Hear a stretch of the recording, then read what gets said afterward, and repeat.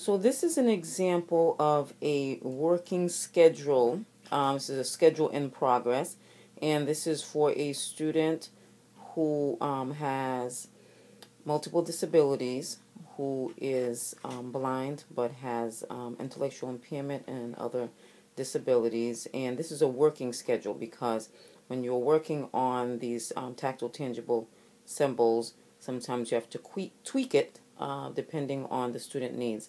So I've added Braille because the student is just beginning to learn Braille, and the print is really for the benefit of other staff who are working with the student on schedules. So I've put some real objects here, a piece of a sponge and also a plastic fork, one of those hard reusable ones for life skills. So students are working on washing dishes and other skills like that. And if that changes within the class that she's doing, we'll change those symbols if we need to. Like I said, we're still tweaking this. This one represents math, so we have a tactile Braille ruler. This is from APH. And then we have some blocks. And by the way, these also can be removed and then put back in. They're held together with Velcro. So if the student needs to take them out to explore a little bit, you can take them out and hold them. Could be three-dimensional, and then put them back. And then for music, same thing. We have this little tambourine, and that can be removed also. So this one is the morning schedule. And then for lunch, because this is what the cafeteria always has, is the fork. That's with this napkin and this packet, and this also can be removed. The student wants to further explore that. And then the Braille is written there also for that. Okay, so for the afternoon schedule, one of my colleagues who also is a science person, she's certified in science, suggested that I use a test tube. So for now, that's what we're using for science. And we'll see if that makes sense for the students.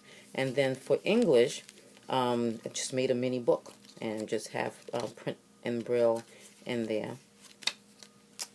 For choir, we have an APH sound page.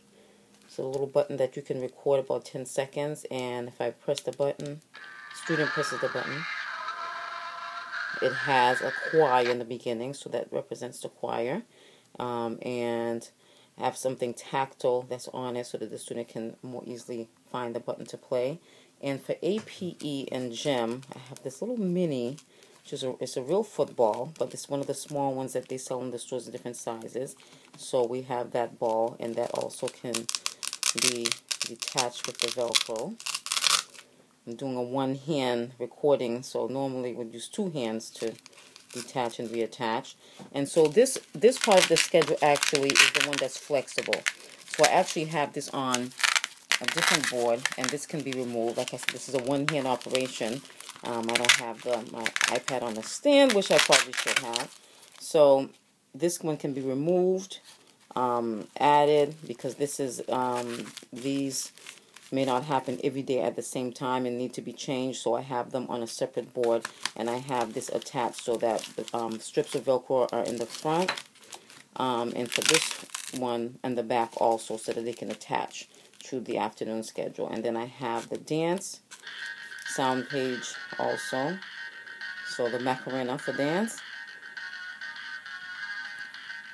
And then of course for Braille, we just have a Braille sheet, and it's an uncontracted Braille. The student will be doing uncontracted Braille due to her additional disabilities and the severe intellectual impairment. So we'll start off with uncontracted Braille and see where we go with that. So we have the word Braille written out, and then also A, B, C, and D. And so this represents Braille for her. And of course, it's also this page in the schedule is also written in Braille. So when I go to work with the student, I bring this and let her know it's time for Braille. So this is just an example of a tactile real object schedule for morning and afternoon for a student who is blind with additional disabilities.